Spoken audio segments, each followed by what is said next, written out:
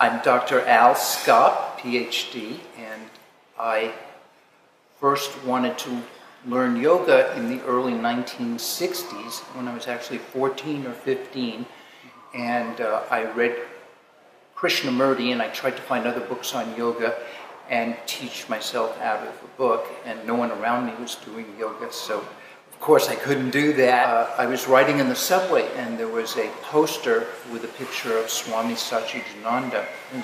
Beautiful, magnificent beard and deep eyes. He had just arrived in America, and it said, learn about yoga, learn about you, or something like that. And I was one of his first students. I don't think there were more than 10 others that had studied with him, and there were only about 3 or 4 other students in the living room taking the class.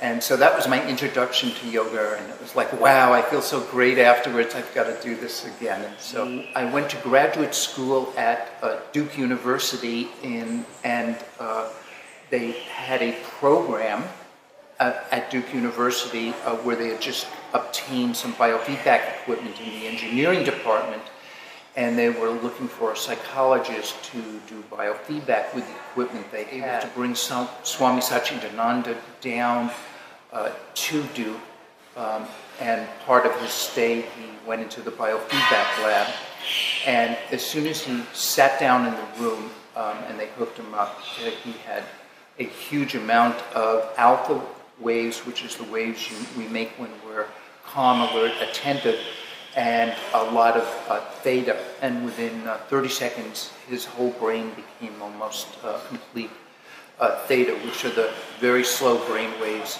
of deep meditation, very rhythmic. It was amazing that he could do that so quickly.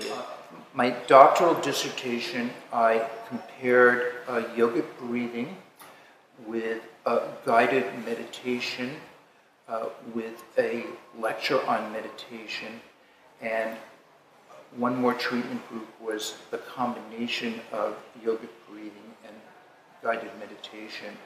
And the group that had both training did the best, and the placebo group, the one where we just talked about meditation, there was no change. The people who had the highest level of anxiety did the best, and that actually surprised me. I actually expected that they were stuck and wouldn't come down, but they had the biggest drop, so that's good news for those of us who are anxious.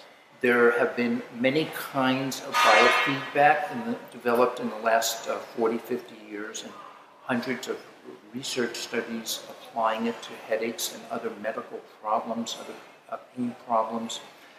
And some of the recent ones are very helpful. One is, it's been found that when we're deeply calm, our heart rate is not only slower, but more importantly, beats very regularly, exactly in rhythm. And to the degree your heartbeat is variable, you are more internally stressed. Well, there's very inexpensive equipment now which can measure the regularity of your heartbeat, and it has an interesting link to yoga pranayama, because they've done research with different kinds of breathing patterns and complete breath. It's called different things, but a slow inhale, say 3 count in, 2 count hold after inhale, that's important, and a longer exhale, twice as long, 6 exhale, 2 hold. So it's 3 in, 2 hold, slower, 6 out, 2 hold. That exact timing has been found to be the best for improving your heart rate variability, making it more constant. And when I got my PhD, I started a medical clinic for treating migraine and other severe headaches in Mountain View, California, that's in Silicon Valley. And there is a lot of research showing how biofeedback helps with various kinds of headache, because you are measuring with biofeedback some of the underlying physiology of headache. So by immediately showing someone how they're doing on that measure, they can learn to modify it in a favorable direction. So this is easy to understand with ordinary tension, muscle contraction headaches, which are not as severe as migraine, but can occur more often.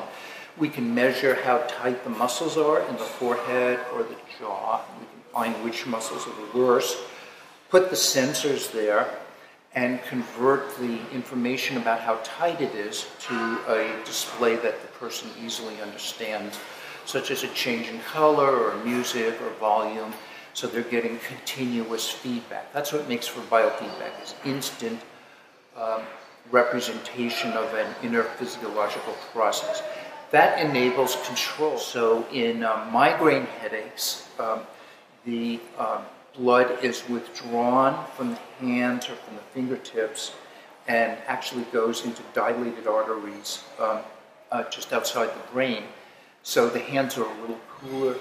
And so if a migraine patient can learn to warm their hands, not by adding heat, but by deeply relaxing and letting the blood flow into the fingertips, they can reverse the inner physiology blood flow of migraine outside the brain. So that's one way biofeedback works. I am giving lectures on pathways of aging and strategies to prevent aging, and there are ordinary things one can do that greatly lower risk of the major neurological diseases you mentioned, cancers and heart disease, just by changes in diet, things like eating more dark chocolate, 3 to 5 cups of coffee a day, eating at least 2 pounds of broccoli a month for reducing cancer.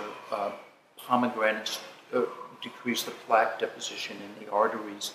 My wife had a very bad ankle injury and a number of surgeries, and I wanted to find a good place for her to recover. So I wanted to find a yoga center, and I just looked up dozens of yoga centers in Thailand, and the reviews for Samahita were the most glowing and accurate in my experience. Everything is very well run here.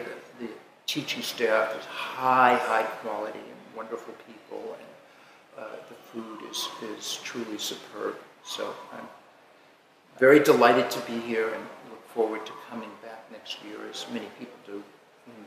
Yeah, I hope so.